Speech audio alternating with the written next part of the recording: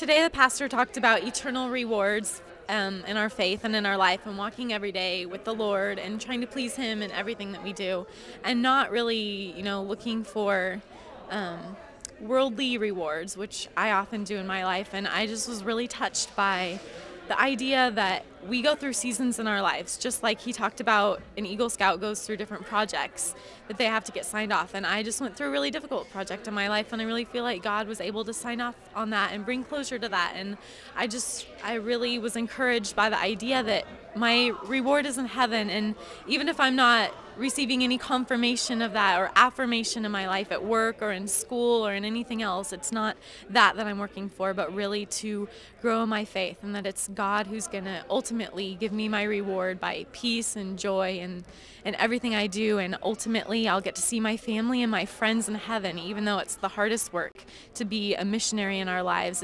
It's then that I'm going to see Jesus, and I'm going to see my family in the end, eternally.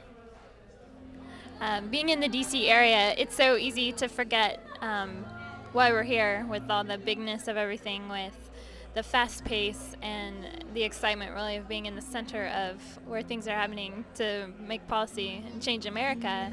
It's easy to forget who we do it for, who we work the long hours for. And today's message really spoke to that, about who is our audience, and the small, the daily, the 3 feet around you, how that's your world, and God gets glory from being honored daily. And it was good to really refocus and refine the definition of what we do this for.